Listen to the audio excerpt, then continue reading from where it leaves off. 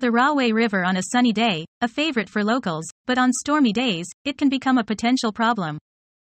Pix 11 News reports that storm crews have been working tirelessly to lower the Rahway River, taking measures to prevent potential overflow in surrounding homes during the predicted heavy rainfall.